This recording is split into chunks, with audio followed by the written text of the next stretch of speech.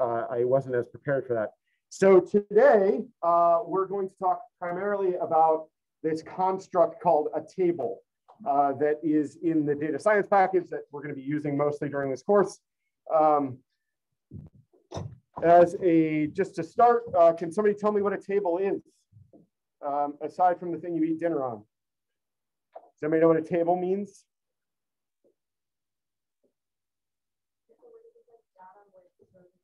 Exactly. So imagine rows and columns. You may have some experience with spreadsheets, which is a really good example of a table. And scarily enough, run probably 80% of the large corporations in the entire world. So that's what we mean by a table, except ours are slightly more sophisticated than your average spreadsheet. But let's get into it, if I can find my mouse. Here it is. So first up, homework 1 has been released. Hopefully, part of the reason we release it, right, is so that you also know how things get released. So hopefully you've all seen the notification that homework 1's released. But remember, we'll help you set up to actually do the homework on Friday, which is now tomorrow, but for some reason I keep thinking today's Tuesday. The syllabus has been updated. I can't remember what it was. You updated something, but I can't remember what now. Dates of labs and homework. Oh, right. So the dates for the homeworks and the labs and stuff shifted a bit because of the timing of the semester. And so it's been updated. Take a look just in case you have that in your kind of scheduling world so that you know that there has been a few changes, nothing too drastic. All right, so here is our first question. Let's see what happens. Now what do I do? Start question? All right. So this one's tough. Please answer the question with whether you're paying attention or not.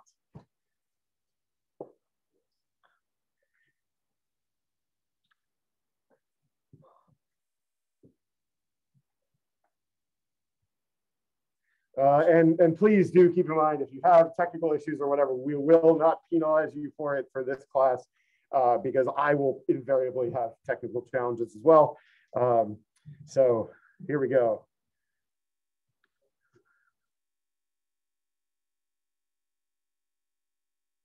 Next answer. All right, so apparently we have one person sleeping. And then we had a couple of people who weren't sure which one to choose, and so they didn't answer at all. And hey, look at that. Yes was the correct answer. All right, so tying back into our last class, as you can see from this graph, that if you consume margarine over time, right? So basically, as you consume margarine, it is directly correlated, right, with divorce rates.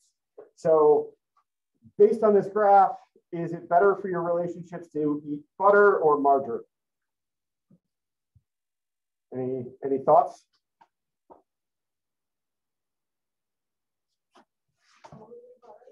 Yeah, or neither, and it makes no difference whatsoever. Or if you're my son and you eat butter, you then anaphylaxis die. So always margarine. So this is one of those things where we talk about, okay, there's an association, sure, but there isn't really much of a link here, right? They just happen to have trended the same way. So divorce rates have gone down as the consumption of margarine has gone down, right? So you imagine that the confounding factors here are quite large, right? That there's got to be some other things going on related to this. Related, I just saw an article recently about stats of divorce rates amongst traditional straight couples and versus gay and lesbian couples, and how much lower the divorce rates are amongst basically non-traditional marriages, which I thought was kind of interesting, and I want to read more about it, but it was like a public article, right? So it was just not really the actual data. But it was interesting. All right, so what we're going to talk about today is, like I said, we're largely going to talk about tables. And in doing so, we're going to talk about Python. So anybody who is kind of in the software space, does anyone know what the other big programming language is in the data science world? R. Okay, so basically you'll hear about a programming language called R, and it's just the letter R, that traditionally was a very popular language in data science, is kind of falling off because one of the things that it's good at is being a data science language, but not much good for anything else. Python, on the other hand, is pretty good at doing data science, but it's also good at a lot of other things. So as a result, you're seeing a much greater increase in the use of Python for this stuff. Also, Python, the community around it, because it is open source, the community around it, their goal with the programming language is to make it accessible. So it's very easy to understand compared to many other programming languages. You know, it doesn't mean it's easy, just easier, to be clear. All right, so a couple of things that are weird about doing kind of programming, okay? And I don't know how weird it actually is, but this is one of those things where if you practice it, you get better at it. It is very, very difficult to get better at it by just watching others do it, okay? So much like music, you know, if you've ever done, you know, an instrument or you ever sang or anything like that, you know, you had some teacher at some point, right, who said on the regular, you must practice, you must practice, you must practice. Programming is very like that, okay? The more you do it, the more you get, you know, the better you get at it. And we often refer in the tech industry as what's called muscle memory. So your fingers will start to know what you need next almost before your brain does because you've done it so many times, which if you've ever done music, I think sometimes happens there too. You kind of just, your fingers just know how to play the next note eventually, right? If you get enough practice. Related or similar to that is that as you stop practicing, your ability drops off too. So just the reason I mention this is because that's why we have so many like homeworks and labs and stuff like that, is because the more you practice, the better at it you'll get. And the goal here for this class, right, is to give you the experience with it and to kind of make it almost second nature for you, way more than it is to give you a grade, right? What we want you to do is we want you to learn this stuff and we want you to enjoy it and we want you to find it interesting. And the best way to do that is just lots of practice. All right. I like, you know, my slides definitely still need more cats. And I apologize for the lack of cats, but let me just open the right window.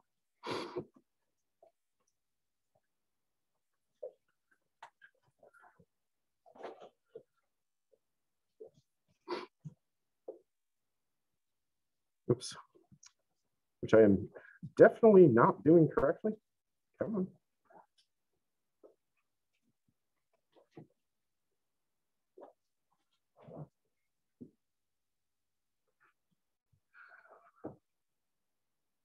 Sorry, somehow the window got closed and now I can't find the window I'm looking for. Oh, here it is.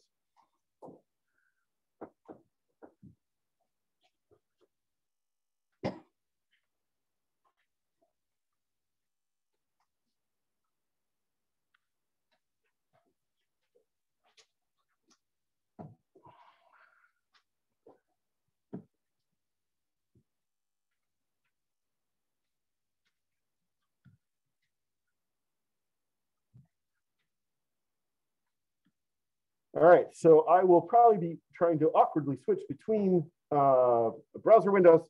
But so a lot of the class going forward is kind of me showing you stuff while kind of doing it.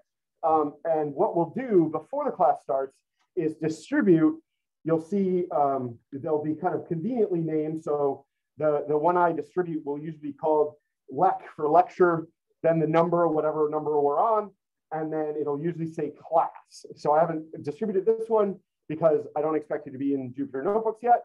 But starting on Tuesday, please start to come with the expectation that you have a Jupyter Notebook set up and that you've opened the lecture so that you can kind of follow along. And again, going back to that practice remark, if you follow along, it's more practice, right? And we will distribute the correct ones, like the complete ones at the end of every lecture. This is something we didn't realize to do until late in the semester, last semester, but it is definitely something we should be doing. So we will release the kind of correct ones at the end of the lecture. So if you're not able to follow along because I'm going too fast or something like that, that's totally fine. But as much as you can keep up, the better. As well as like periodically, I'll ask you questions.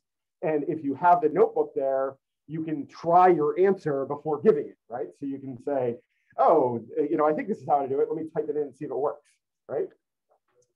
Make sense? All right. So the first thing we're going to show is this part up here, which I think I explained last time or the time before. But just, for the sake of argument, right, you can kind of ignore that top block, but you do need to run it.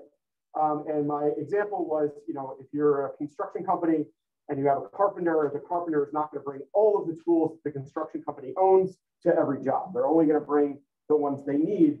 So what we're doing here is we're saying out of the universe of Python tools, these are the ones we're going to use. Towards later in the semester, we will talk a little bit more about what those are. One thing I will point out, though, because I like to give the props out, has anybody here ever heard of 538? Do you know what it is? You want to tell me?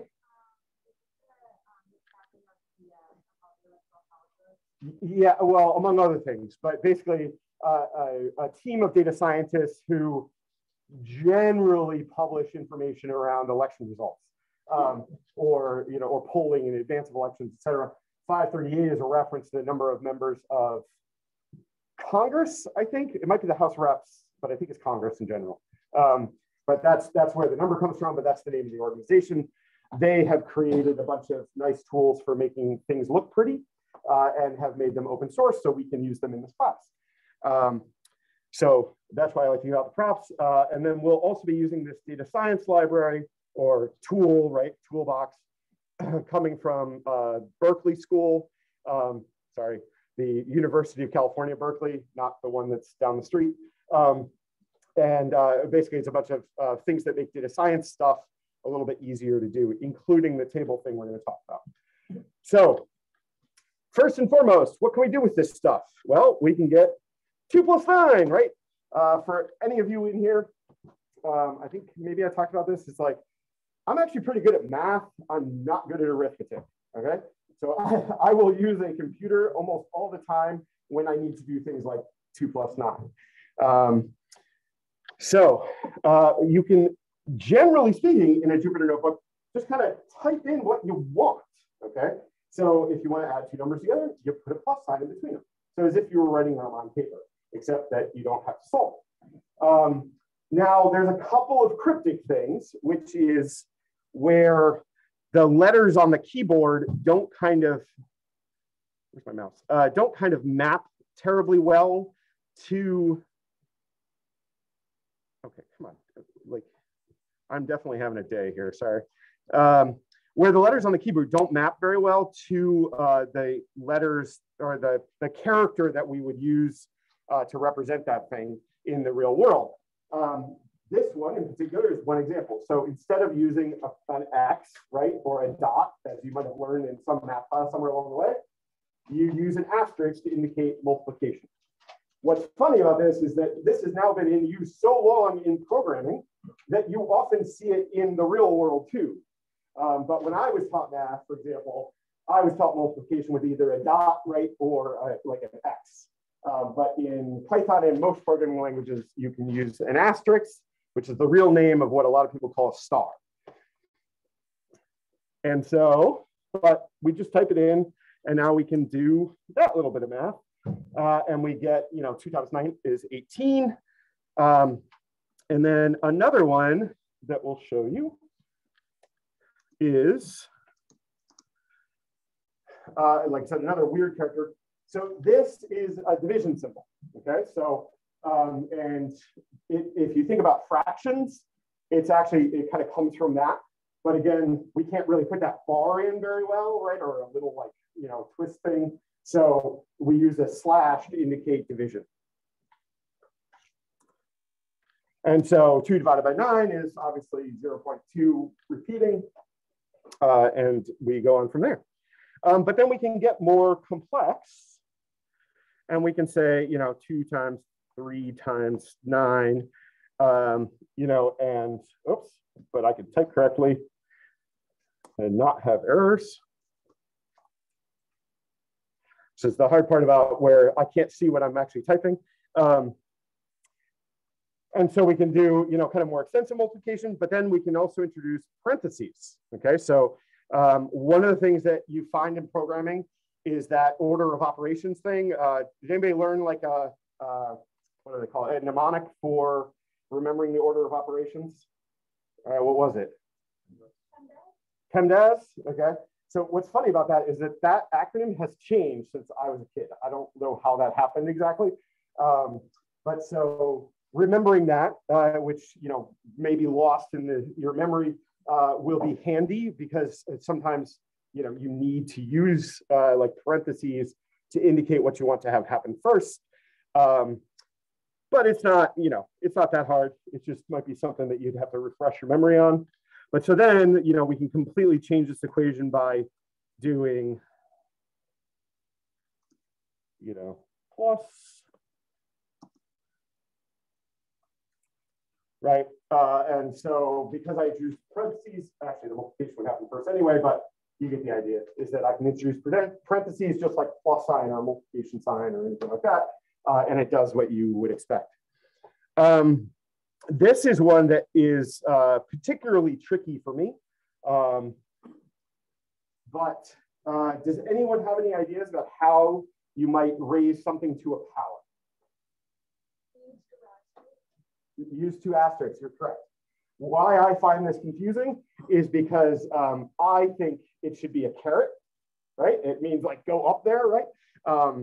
But it's not, and a caret does something completely different. So this one is one to remember and one I am regularly caught by. So if we do 2 asterisks in a row, and what's that, 4? Then we can do, basically exponents. And you can put anything arbitrary you want in there for any part of it. All of these pieces fit together. You can do whatever kind of arbitrary math. And let's see what's next. All right, so now we want to introduce, something kind of different, which is when we do something like this, okay? So this is how we indicate a string. And we're going to talk about a string more in a second. Oops, I threw a key. But now we've entered, instead of just like a number, we've actually introduced like letters into a thing. And so now the Python interpreter knows that this thing that you asked for here, this is what it looks like to it. Okay, so it's kind of like the result of the math. But let's switch the slides so that it will make hopefully more sense.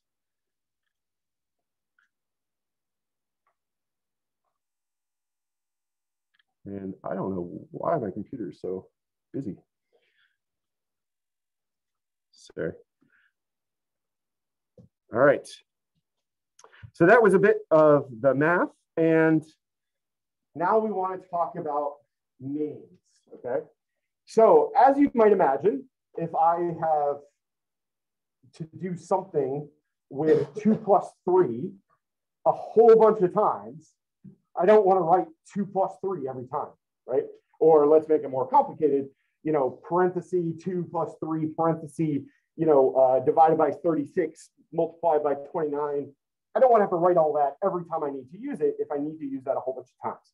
So what I do is I actually give it a name, okay? So in this case, we're going to give a name of hours per week. So imagine like somebody, this is how many hours there are in a week. And we're going to assign that to 24 times 7. Okay, so that's the number of hours in a week. And then we can just carry around that number with that name. Okay, so now anytime I type this set of letters, it will give me whatever the result of that multiplication is. That make sense? And that's what we do with a name. Yeah, and the key thing though to remember is that the name is bound to the result, okay, or the 24 times 7, the result of that, not the 24 times 7 itself. Does that make sense? So it's always down to the result, not the things that made up the result. And we can show some names, hopefully. So just by way of, kind of open kimono, right? I have a cheat sheet over here that I reference while I'm trying to type the stuff over there so that I don't screw it up as badly as I would normally. So that's why I look down at my computer a lot. So what we do is we're going to say, let's assign this name, just the letter A, to the number 4, okay? So what do we think that if I execute this, just this letter, what will I get? All right, how about this? Everybody raise your hand with the number of fingers you think it will be. All right, hopefully that was a pretty serious gimme right there. So you're correct, so it's a 4, right? And now for the entire rest of this time that I'm using this, that A will be equal to 4, unless I tell it to be something else. Yeah. What if you're typing a word like week, which obviously does not supersede? It does not. So that A is the full name. So if you used another word that happened to have A in it, that whole thing is the full name. So that's actually a really good question. I never thought about that before. But yes, that is definitely not what's going to happen. They're two completely different logical things, because you've got to kind of forget the fact that it's an A. It's just a label, right? It's just a thing you're slapping on it. And so it doesn't really have to do with the fact that it's an A. So I can even show you, but I can never remember what the keystroke is for adding a thing. So I can say, let's just try, would you say wheat, right? So as you can see, wheat is undefined. So I haven't told the computer what wheat should be, even though it does have an A embedded in it. All right, so now we can do nothing apparently. Actually, let me just do a few of them. Okay, so now we can take another label and say, let's make that 9 to be kind of semi-consistent with the stuff above. And now we have the B is labeled, or a 9 is labeled as B, okay? So if we just execute the B, we will get a 9 again, but now we can do things with A and B, okay? Or we can do A times 3 or 3, and so we get 12, right? Because A is equal to 4. Or we can also start to do cool things like A times B, and case matters, right? So this B and this B are not the same, okay? Because again, forget about the fact that it's a B, you know? Can you all see this? I can make it bigger. Okay. It's one of those things, it's like, I can see it just fine. How's that, better? More? Okay. So as you can see, so because it's just a label, right? So, and case matters, this B and that B are not the same thing, okay? And I can prove it by typing in B, and again, it doesn't know what B is, but if I type in the little b, we get the number that it was, they labeled. One thing about kind of programming in general, programmers tend to favor lowercase things most of the time. So I will rarely, because hitting that shift key, that's a lot of extra effort. So we usually favor the lowercase. In fact, if you send me emails or whatever, the likelihood you get in my signature, it back with a capital L is very low. That's usually because I inserted my signature. But if I typed it, it's going to be lowercase. So let's see, moving on to more stuff about names. But, I think it's been, or maybe obvious by now, but a name can be anything, right? So we said wheat before, but let's say total equals A times B. And now we can see that total is 36, right? It is now that value is changed. However, let's say I make A equal to 27. And actually, we put them in the same line. And now if I print total, let's print A and total. I think this will print. It didn't print the A. But so A has now been changed to be 27, but total is the same because it's just the value, the result, right? It doesn't keep track of what it used to be. Does that make sense? Okay, so let me just print A to kind of show you. A has been changed to 27, but the total is still the same because it doesn't change. It doesn't track what it used to be. All right. So, and here we go. We have another question.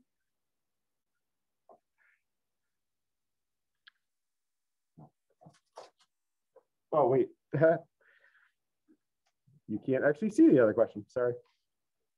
All right. So, in the example I just gave, what is this blank here?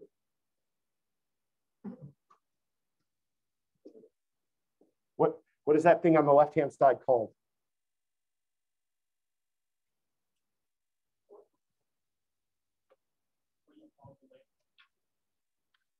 Sorry. Yeah, I guess you're supposed to just answer it here. I'm so used to doing things out loud. So just answer it on the thing. Look, we have 32 and 55. Click that button. I was mostly just trying to explain the question. Be nice if that picture was bigger, you know?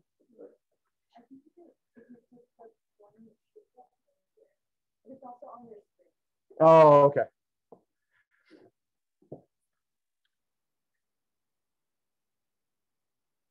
All right, faster clicking.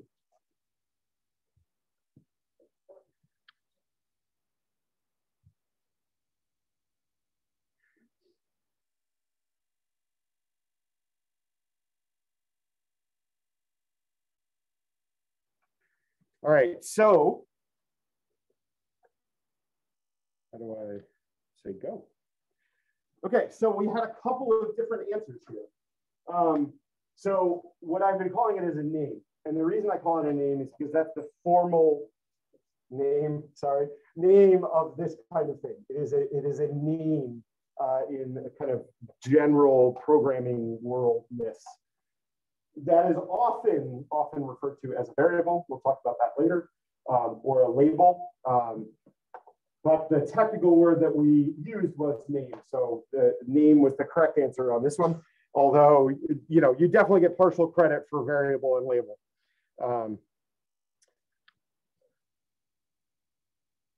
Then, let's see. So we'll go back to the Python again.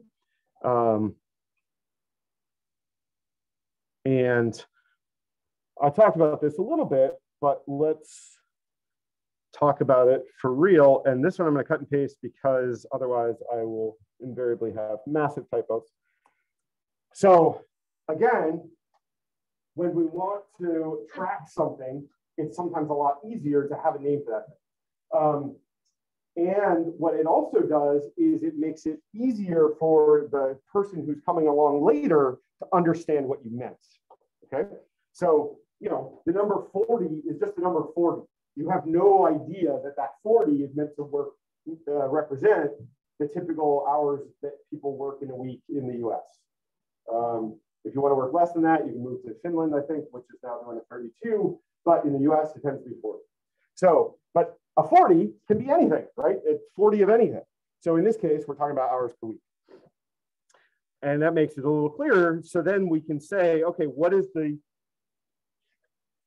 value? What we want to figure out is let's say how many hours you actually work in a year. When you work 52 weeks and 40 hours per week, no vacations here. And so now we have another label that now actually has our hours per year. And the other reason I wanted to kind of get that correct is because now I can get completion, assuming I can type anything. And so the total number of hours that people can, people in the US work in a year is 2080. The normal number is actually 2000 because most people have 2 weeks vacation. But now we can calculate that out, and now we have it in a label again. So now, or name, sorry. Now I'm mixing myself up because I saw the other words. But we have it in a name, so again, we can use it. We know what it is, and we can make it clear either to the next person or to ourselves 2 weeks from now when we forget what we were doing. So if we then can do something like, what is the minimum wage for Massachusetts, right? So minimum wage is a concept that we have in the US where you can't get paid less than that, unless you are a waiter, but you get the idea. So you have this thing called min wage. Oh my goodness. And I think, does anybody know what it is? I think it's 13 or 1250? 14. So I apologize for not remembering, but it did very recently change. So that's why I was a little confused. So now we can do cool things like we can say, okay, what is the typical weekly wage by giving that a name. And we say hours per week times min wage, not ampersand, but times. And if I remember, I'm going to start remembering to put in that so you can see what the result is. But so now we calculate what's the weekly wage using hours per week times the minimum wage. Yeah. Do the spaces matter when you're writing that? Because I know that you use... Yeah, so technically, no, they do not. You can usually get rid of spaces. But Python's a little weird about this in that most of the time. So generally speaking, if I wasn't typing on air, I would put in spaces. It makes it more legible. And it's like all the time spaces are correct. Some of the time you can get rid of away with getting rid of them. So generally speaking, it's good policy in Python to put in, like, this is I would go back and fix this if I wasn't just kind of locked down. And then, of course, does anybody have any ideas about how we would get, let's say, what's the yearly wage for somebody who makes minimum wage? What would we type in? So first thing I'll do is yearly wage, and then, yeah, back there. Weekly wage times what? Weeks per year. Oh, I forgot again.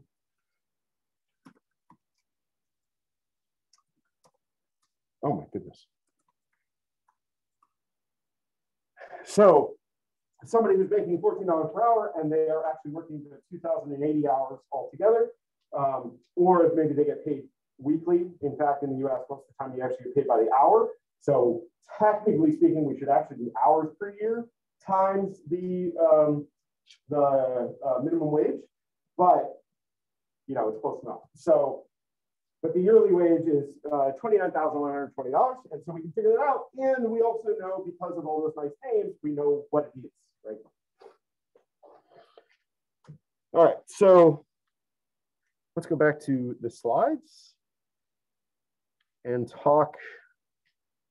Actually, no, we want to go to the functions again here.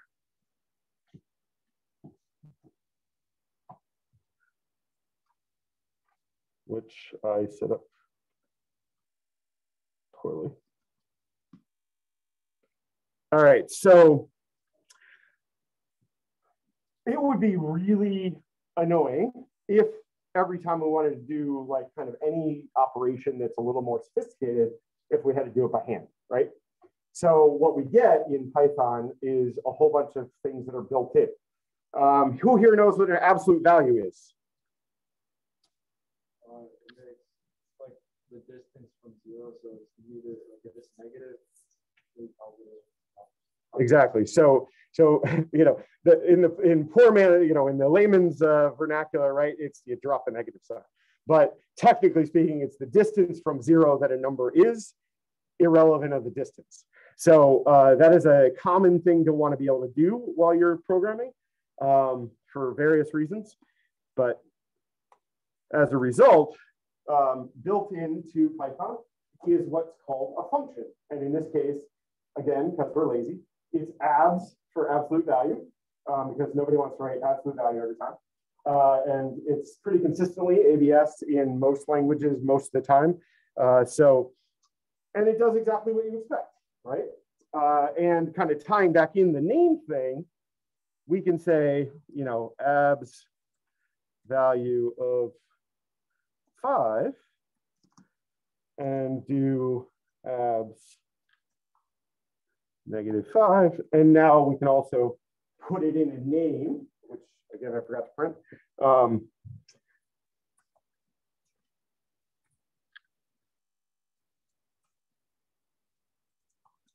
And now it's just that 5, right?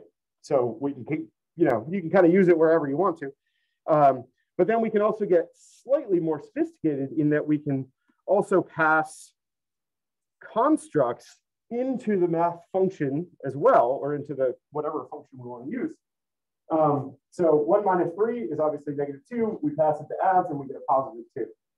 So one of the things that I like to think about this as is when you're calling a method, it's kind of like the thing inside in the parens is PEMDAS, okay?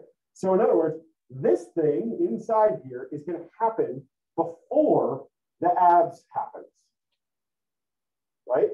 So as a result, it does the 1 minus 3 and gets -2 and passes that to the abs method, not individually or, you know, I don't know, some confusing way.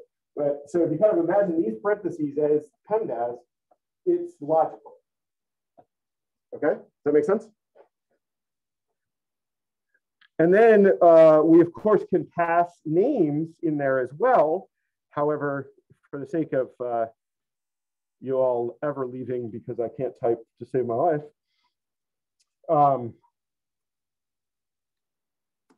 we can pass names in too, just like we would any other number, because for all intents and purposes, these names are the same as the actual numbers. So we can pass those in to the absolute value. And in this case, we're going to subtract 52 from 47 and get a -5. And we pass it to absolute value and we get just a plain 5. Another function we'll talk about, and the reason we're talking about these is because you use them all the time. And I do want to see how we're doing on time. So the next one I was going to introduce is, anybody have a guess as to what this function might do or what the real name of it is? Minimum, exactly. So what do you think the result's going to be? 14, right on. So when you're doing data science, right, or you're doing data analysis, you're trying to explore that data, it's very useful a lot of the time to know what kind of the bottom-most value is. And so that's why something like min is really useful. Does anybody have a guess what might be useful as well? Max. And because either you have done programming before or because you started to get that sense of programmers are super lazy, both of these are short forms of the thing, right? So maximum, minimum, and we pipe in the same thing, we get 2 different answers, right? All right, so then another one that's very, very common is, oops, in the wrong place.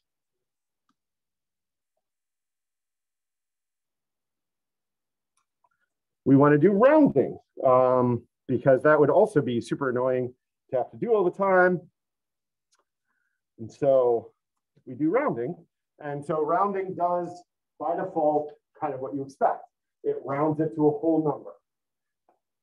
But you can also be cooler about it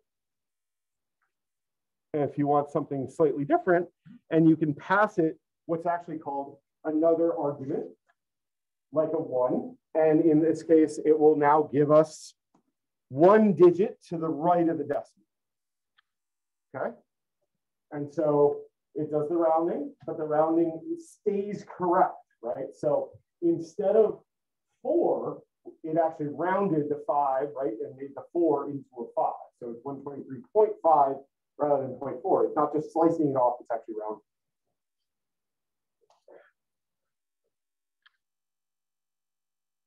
All right. Now let's go back to the slides and kind of talk about this in a little bit more kind of formal sense. So here's kind of the anatomy of that whole expression. Notice my cool magnifying glass. So expression is kind of a real important word. So that's something you should try to remember the definition of. These are expressions. So like everything you write is an expression in Python. And then function. So here in this case, we just have this arbitrary function called f because function. And just meant to imply that it could be anything, right? So this is min or max or round or some function that you make. And so that's what the f is. And then these are what are called arguments to the function. Now, where it's a little bit confusing is it is common to call a function a method. So they're synonymous. And kind of depending on what programming language you grew up with, you will choose one word over the other. So I will tend to say method, but I mean the same thing as function. Okay. And then argument also has the same problem, which is the other common synonym for it is parameter. Okay. So if you hear me say parameter or argument, I mean the same thing. It's whatever it is you're passing into the function or the method. And I may have more than one argument, as you saw with the round, right? I passed it 2. I said, here's a number I want you to round, and here's how many decimal places I want.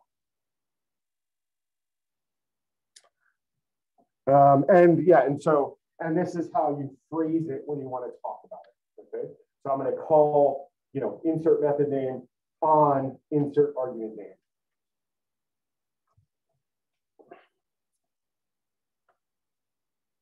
All right. And then kind of getting into that a little bit more. Oh, I'm sorry, I forgot I actually have the slide. So as you can see, right, first argument, second argument, and we'll get the maximum of those 2. And yeah, we'll skip this demo and move on. And then start to talk about tables. All right, so a table, and what I want to point out here is, if you notice, this table here is capitalized. So that's both in a sense the English capitalization, because we're talking about a specific thing called a table, but also because in Python, we have this construct called a table that is a capital T, okay? So unlike bin and max or whatever, those are all lowercase, table, whenever we use that, is actually going to be capitalized. So in the table, as somebody over here said earlier, we have rows and we have columns, and we have what we usually refer to as a label for that column, okay? And so, this whole series is called codes, or like in this case, it happens to be state codes, but codes. And then this whole column is called areas, in this case in meters squared. And then we have it for, say, every state, right? Make sense? All right. Now, one of the other kind of keywords that we want to point out is the word attribute or attribute, depending on where you grew up, which is any one of these things. So I'm going to say state code, because I think this should say state code. The state code attribute of California is CA. Okay, the area, meters squared attribute of California is 163,000 and a bunch. okay? So want to make sure you know the terminology because we'll use them a lot. And if you don't know what the terms mean, right, it's very hard to follow along. All right. So now let's look at using a table. And this is where we get into a little bit more kind of data science because we actually have data. So the first thing, just do that so I have some place to type, is we have, actually let me just open it. We have a table, right? But it's really just a file, you know, with some text in it that has flavors of ice cream, the color of that flavor, and then the price, okay? So what we do is we want to make a table with a capital T, right? So that object inside of Python out of that file. So now we have in this name, cones, a column called flavor, and a column called color, and a column called price. So attributes of this individual row of each individual item. And now we can manipulate it. And scroll in my cheat sheet. So first up, we can do things like, all right, I don't actually want to see all of them because imagine there was like 10,000 different ice cream flavors. So maybe what I want to do is just show me 2 of the rows, okay? But one of the nice things of this particular structure that we're using is it actually tells you how many it's not showing you. So you can get a sense of how big the thing you're messing with is. And then what we can also do is, let's say we only want to look at one attribute. We can say cone select and say flavor. And I'll point out 2 things here. The capitalization of the name of the column or the attribute is important, okay? So if I put lowercase f, it may not work. All right, so make sure it's the same as what you think it should be, or as in what it is. And then the other example we like to give here is that it still needs to be, I feel like I missed a slide. It still needs to be a string. Oops. So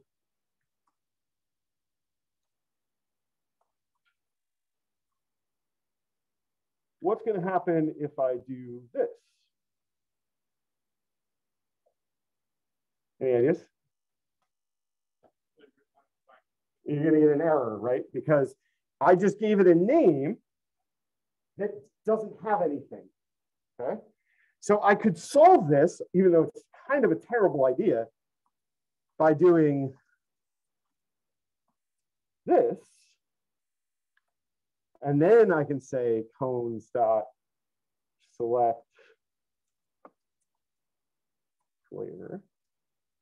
And that should work because now I have labeled the name flavor on flavor, right? So this seems like kind of a terrible idea, right? Because you could just as easily name flavor to be whatever it was, color, and it would still work, except you give it a different column, right? So you want to make sure your names actually mean what they say they mean. And so in this case, it's probably a better idea to actually just put in this string called flavor. And like I said, yeah, I didn't do the string slide though, I feel like.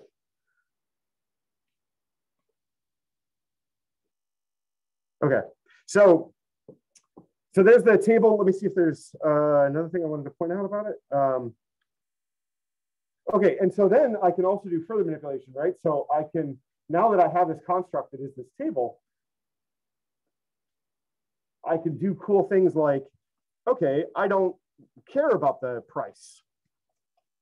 So I want to see the table where everything, doesn't show me the price because that's not interesting to the experiment or the thing I want to know. So I can drop the price column, okay? And these keywords are very common. So select means, grab a column, drop means lose a column. And they should be pretty consistent kind of across the board from a language perspective. So then, but then I can actually assign that thing to a new name, right? So I can, oops, we'll copy that and we'll say cones without price. And we can actually assign it there. And if I print it, it'll probably make it a little clearer. But now we have a table that is called cones without price. Okay, so we've actually like permanently dropped it. But if you notice, right, as we were talking about before, cone seems to be unchanged, right? It is unchanged because I dropped it up here, right? But it's still here when I call it again. So this operation here, right, it hasn't changed cones because that was a label on the table or the name on the table. So it's only when I get this new name that it doesn't have the price in it. And then we can also do another handy thing where, let's say we want to know about a particular row in the table, or we want to look for a particular thing. So we're going to look for the flavor of chocolate, and we want to know, maybe what the color options are and what the price options are. So apparently we have 3 different chocolates, and one of them is light brown, but 2 of them are still dark brown. And they even have different prices. So sometimes they have, same prices. So sometimes we may have, a table or whatever that actually all the attributes are the same. So we can have repetition, and that's something to keep in mind, right? If you're trying to count all the cone types, or all the ice cream types, does this count as 2 or 1? Right? It'll depend on what you're trying to analyze. So just keep that in mind that it may not be unique. And we can also do cool things like we can sort on a particular subject. So we can sort by, say, price, which seems logical, assuming I can type it correctly. And so now it'll be price sorted. However, you might want to think about it as the most expensive one versus to the cheapest, right? Instead of cheapest to the most expensive, which is what it'll do by default. And so the way we do that is we do cones.sort price, and we use a second argument. However, in this case, we're using a second argument. It's like we're passing in true, except we're saying specifically, this is the argument we want to mess with, called descending. So we're going to say cones.sort price descending. And we're going to say descending is true. And so now we'll get this thing in basically the reverse order, right? So where the most expensive one is at the top.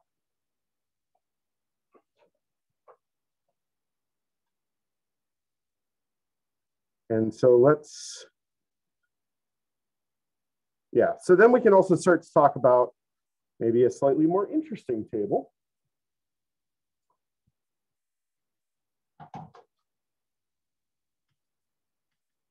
And so what we have is another file that has a whole mess of skyscrapers and some attributes about those skyscrapers. And these are the various buildings, right? The Empire State Building we've probably all heard of. What it's made out of is steel, where it is in New York City, how tall is it, and then when was it completed? So what if we want to know, right, something about the skyscrapers, but in this case, let's say we just want to look at, let me copy this so I'm less likely to make mistakes. Let's say we want to know what all the skyscrapers are in New York City.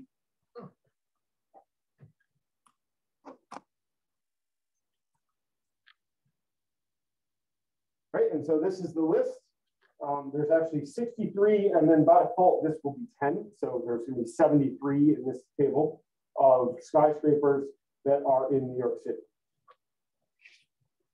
And now we can operate on just that if we want to, or we can say, hey, let's go find some particular thing. That's why this where thing is very powerful, where we can say, you know what, let's actually look for a particular skyscraper, and we'll take the example from before, the Empire State Building. And assuming I spelled it correctly, we can find just that one particular reference, we can get that individual detail out, you know, because in some cases, right, the one we wanted may not have appeared in our first easy search results, so we wanted to go find the individual one that we're looking for. And then lastly, for now, we can kind of combine these things together. So, and the way you combine them together is by just kind of continuing on. So I think this is a difficult construct if you haven't seen it before. So when I do this where, right, what happens is I get essentially a new table that is just the Empire State Building, okay? Or in the one above, I get a new table which just the skyscrapers of New York City. But it's not assigned to any name, right?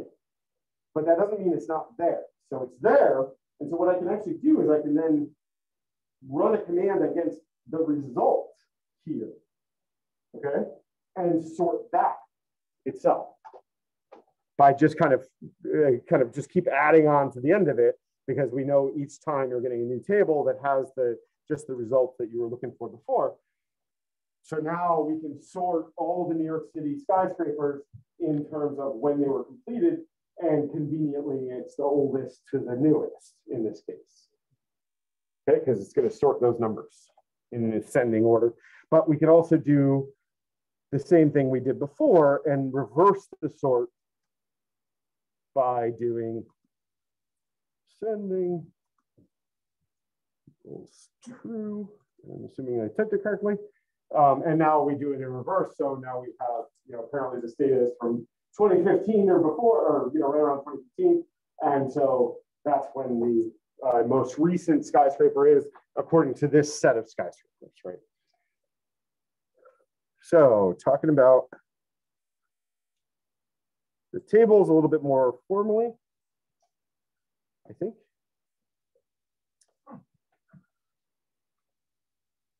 So just to kind of summarize the things that we messed with there, right? So we get select, which gives us a new table with just the columns that we chose.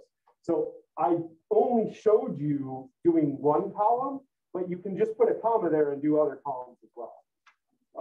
And then you can drop and you can do the same thing. You can do multiple columns and get a new table that just has the kind of columns you care about.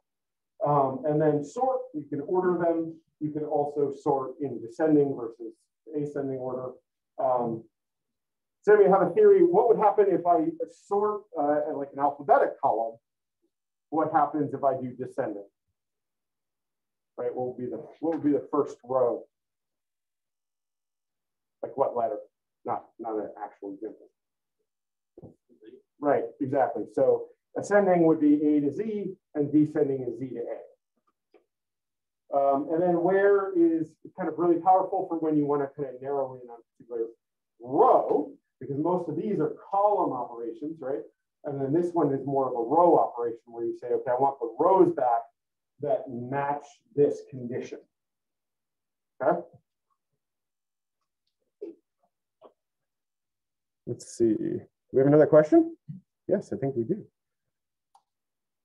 Okay, so if you only want one specific only one specific column, which one would you choose?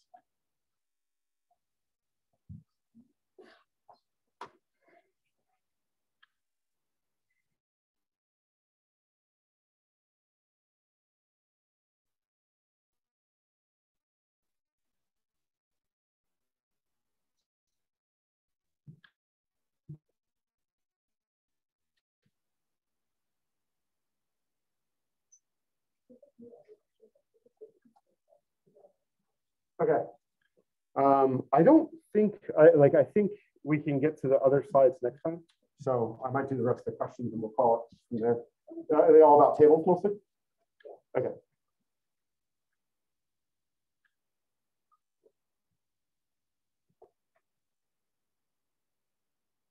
Right, this class is over at 45, right? Yeah, okay.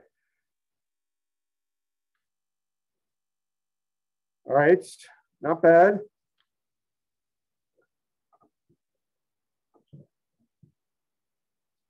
And so mostly correct.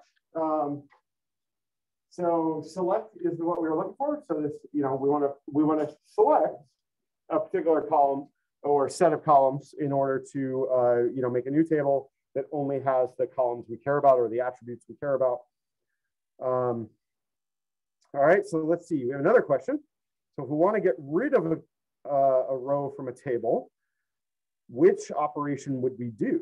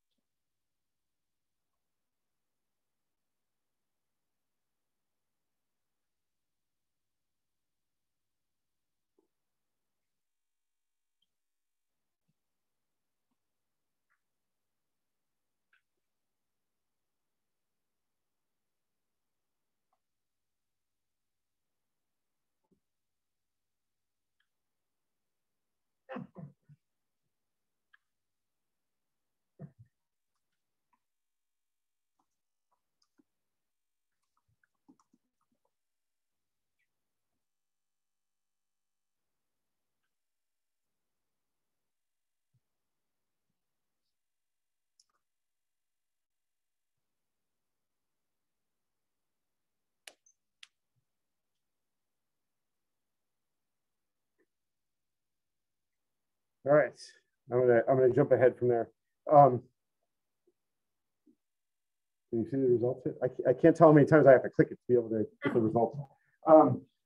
So this one's all right. I think this one's I find it a little confusing. So, but this is essentially the correct answer in the sense that you take the table, you use drop, and then you tell it which column you want. There's also a bug up here where that should be column from the formula. So we won't count that one against you if you got it incorrect. But that's cool. So we'll do another one and then we'll be almost done. All right, so what is it that we call the title of each of the columns? So, oh, sorry, no, this is a matching, right? So, so what do we call, which thing here is a row, which thing is a label, which thing is a column? In order to the first, whatever you put first, will be one. That's how it's treated.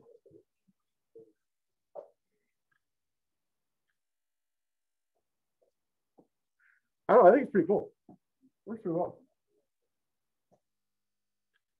We get everybody to get typed faster though, other than that.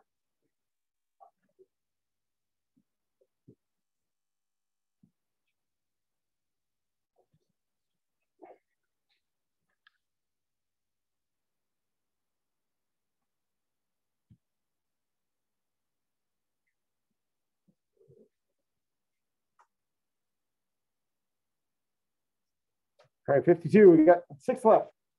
Click, click. All right, let's see how you did.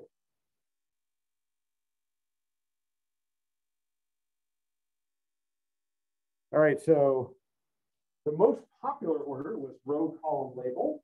So what I can say is this is a row going across, so number 1. And then this is a column, number 2, so like going up and down. And then the thing that names the column is a label, or number 3.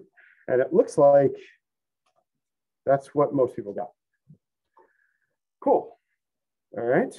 Let's see, we got another one? Do we have another question? Oh, that was the correct answer. All right, so yeah, so we'll talk about kind of the formal definition of numbers and strings. I thought those slides were earlier, so I apologize. But we'll talk about that kind of in a little bit more detail, like what is a number, like what's the difference between like a 4 and a 123.2, and like, the letters in a string and how that stuff works. I think next time, because we were almost at time and I don't want to start this subject and then like have to kill it halfway through. Any questions so far?